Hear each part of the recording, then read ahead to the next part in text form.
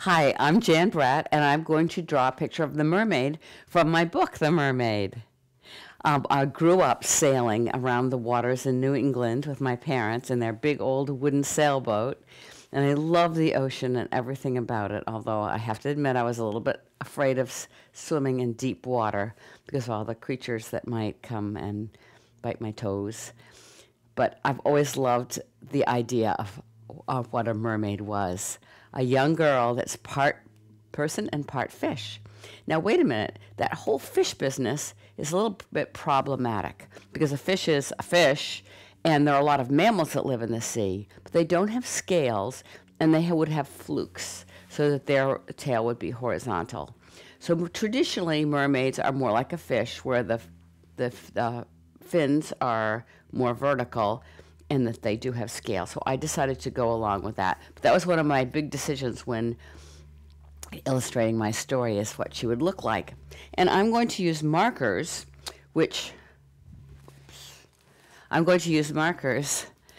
instead of my normal watercolors, because they'll go a little bit faster, and I really want to make this like a drawing lesson. And that will be much easier if I can use the markers. So now the little mermaid's face is going to start by just making a little oval shape. And her hair is going to cover the top part of it. I could actually put that in. And then I'll make little dots about where her eyes are going to be, and her nose and her mouth. But then when you're drawing, we have kind of long necks, human beings, and the top part of her is a girl. So she has a little bit of a long neck. And then her torso is almost a triangle shape like this. And I'm going to cover it with her clothes. So she's got her arms coming out, floating in the water.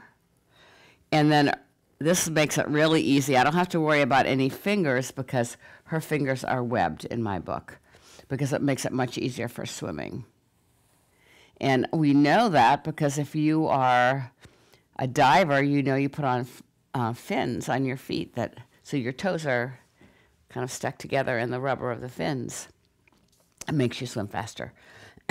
Now here's her little waist, and then she has her flowing body, and you can see where, as if she has knees, there's a little bend there, which you would not see in a fish. And then her tail. I'm going to draw that. I can't think of a proper shape for that, but that's almost a triangle too. So she's a little bit of a series of an oval, triangle, almost like lips, and then this triangle shape here. So I think next I am going to start coloring her in, which is a little bit early. No, first I will draw a little bit of her costume. So I thought she would be clothed in like a seaweed-like material, which I would see underwater kind of floating around and thinking, oh, that is so beautiful, the way it has this little fringy floatiness to the seaweed. And then she has two little seahorses that are the clasp that hold it together. So there's the little seahorses, which I have never seen in the wild. And then she has lots of little pearls here that are one of the things in the ocean that is very precious and beautiful. And so, of course, a mermaid would have had lots of those little pearls she would have found on the ocean bottom when she looked in oysters, which is where pearls come from. And so I'm just going to quickly sketch that in. And now I'm going to go on to the coloring, because she's kind of a gold color because of Goldilocks. And I'm going to use a combination of this yellowish color and also a little bit of green to do some shadowing, because gold a lot of times does have some green to it. A lot of people, when they're drawing gold, they use a little bit of brown to go, and this yellow has a little bit of brown in it. And I'm going to follow this down and make her block in the basic color of her body. So her name is Kanero, which means gold in Japanese. And because my book is set in Okinawa, which is a Japanese island, it's a very southern part of Japan. And it had, in the olden days, its own language. Well, it still has its own language, but it has its own kings and queens, and was a kingdom, the Ryukyu Kingdom, and now it belongs to Japan, or that's where the government is seated. But it's a very, very beautiful place, and where I got a lot of ideas for my story. And so now this is the green, and so I'm creating a little bit of shadow with this. It's a very pale green, and that's how I can blend these two colors in that look pretty natural. So just right underneath where her little top is flowing down, I'm making a little shadow with the green. And then I can also do the same thing as if this is waving around. And I can even go outside the gold to make it look a little bit, have more varying colors to it. Oops, there goes my paper. Now when you're using markers, I'm using some newsprint, but generally you try to pick a paper that has a smooth surface because then the ink and the marker is not sucked into the paper, and then they don't last as long. But I love these markers because they have a thick end and a thin end, so I can do my details with the thin end. So now you see how I went around the edge with a little bit of a darker color, and that kind of makes it look like she's three-dimensional. Also did that on the octopus. And then I'm going to get my yellow back so I can do the seahorses. I forgot to do them. And the pearls will be kind of in the gray and white range. Now, as far as her skin goes, in my book, she has a lovely kind of tannish skin, but I'm going to use pink here and then go over it maybe with another color, because I could not find the correct color for her skin in my box of markers. Now with my watercolors, I don't even give it a second thought. I can just make up my own colors. And I can do that a little bit with the markers because now I can go over it with another color that is similar, and it will change the tone a little bit to more look like a fresh tone. Now between her eyes, I made a little line, and also her nose and her mouth, and that kind of gives some contours to her face. And also, I can go around the edge of her arms with that same color to give it that three-dimensional look. And the webbing between her fingers, I'm just ignoring because that's something that I would do if I was doing the book and I had lots of little details to do. Then she has a beautiful headpiece. I'll get to her scales later, which is a, let's see, where's my pink again? It's a seashell. This was really fun to think of what the headpiece would look like. It's a sea star, and they have bright blue ones in Okinawa, sea stars. They're very beautiful. They even have cushion ones that look exactly like a cushion, and so I put that on the baby octopus's bed, the cushion starfish.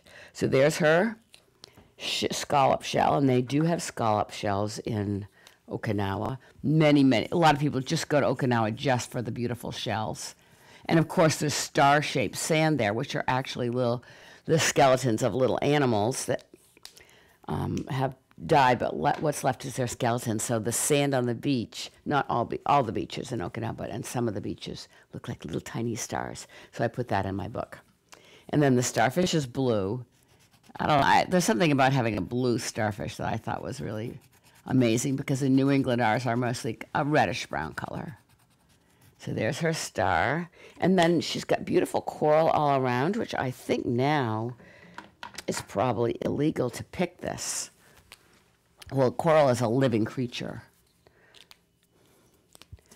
so you don't want to pick it. And the coral reefs are sometimes endangered because pollution can make them stop growing, and they're made up of colonies of thousands of little creatures.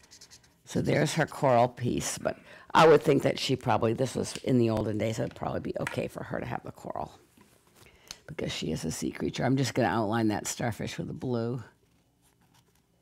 The starfish are really, really blue. And then I'm also going to use this when I do her hair, which I'm going to do next. And I had to think a lot about what her hair would look like, because when you see the black, it's immediately going to draw your eye because it's so dark. I'm going to start out with gray first, and I'm going to make a few stripes here, and that's going to be where the shine of her hair will be indicated. So here's her hair, and now I'm going to cover this with black. And it's also going to be a way of showing how it's floating around because it's underwater. One of the challenges was when I was doing this book, everything is underwater. So, you know, when you're taking a bath and you kind of go down into the bath water, your hair just kind of floats around if you have long hair. And then I've got a little bit of blue here. So that's the way her hair would be the whole time. And when I first did the book dummy, which is my practice book, I put her hair in a bun. And my art director, Marika, said, you know, wouldn't it be pretty to have the long hair just flowing around in the water? I said, oh, yeah, I kind of agree with you. So then that's what I did. So I'm putting some little blue highlights in her hair before I put the black on because I want her to look a little bit otherworldly. Well, oceanic would be a better word for that because she's not exactly from another world. She's just from the underwater world.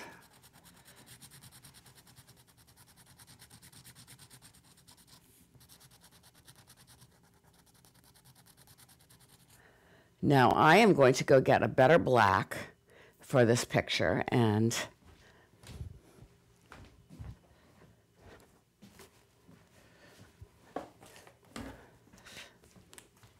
continue on in her hair.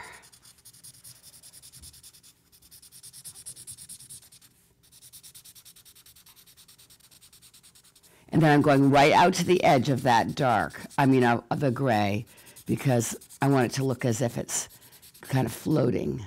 And I left a little space for her ear there.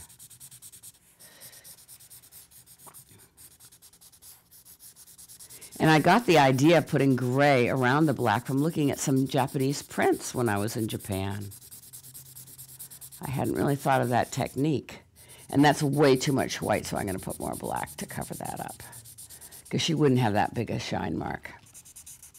And you can kind of get away with anything when you're drawing underwater because the light is, sometimes it's diffuse and shines through, lots of feet of water, and sometimes you're on the surface of the water and this light shines through. Most of the really cool creatures are near the surface. Well, I wouldn't say cool creatures, I would say colorful creatures, because there are some really interesting ones at the depths of the ocean. So this looks a little bit scribbly because it's marker, but when I would be working with my watercolors, I could make it look more fluid looking. So when you're drawing your character, when you're thinking of the colors, you don't want one color. Well, you could want that, but be aware that one color can dominate the other ones, because you can see how this has changed the picture just because it's so dark. And that was one of the aspects of it. Because like she could have had green hair, or the color of the coral perhaps, or maybe like a fish's scale. And fish have such beautiful colors in the waters around Okinawa.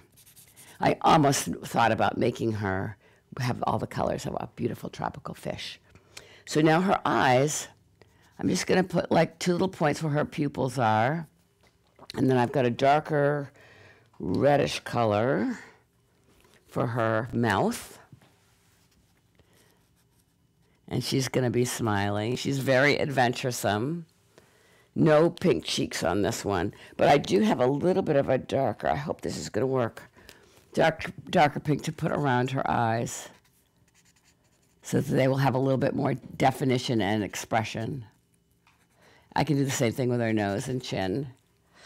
And then, I think she needs eyebrows. And then the last thing I'm going to do is put some of the gold highlights on it. So she's looking as if she's curious. So there's her little face. She has all her friends are fishes. But I'm sure that she has a merman father and a mermaid mother. Now I have a really good gold here. And so I'm just going to accentuate that where I did the shadow with the green, and put some of the scales. And I just make a little scallop shape and come down. But here's a little trick, because I want her to look like she's 3-dimensional. When I get to the edge, I'm going to make the scales a little bit thinner, so it looks like they're curving around her body. And that would be an illusion that I'm doing in order to make it look like has roundness. So flat in the middle, and then as I get to the edges, I'm making them thinner. And that would be a good thing to practice on a little piece of paper before you worked on your own drawing. And then she has somewhat like a fish-like tail. So it has like little areas where you can tell that there's a stronger bone there. So she's just about done. And an artist should always, I think I even have another gold that might even be shinier. So maybe some of these scales, I'll take one or two and highlight them, because you know that's the way a fish looks underwater. Every once in a while, one of the scales will just take, the light will shine and reflect from it, and it will look really beautiful. So I'm going to try to use that what I noticed when I was swimming underwater. And so an artist should always sign their work. Also, I have some fingernail polish with sparkles on it, and I think I'll put a few little sparkles on her too, because so many things under the ocean are iridescent and sparkle because they're so shiny. And that's why it's so much fun to go underwater and see that whole world. So there's a few sparkles for her. And then I will sign it. And with my best wishes, please have a great time drawing your mermaid and use your own imagination in order to decide what her color hair is and her ornaments and her scales.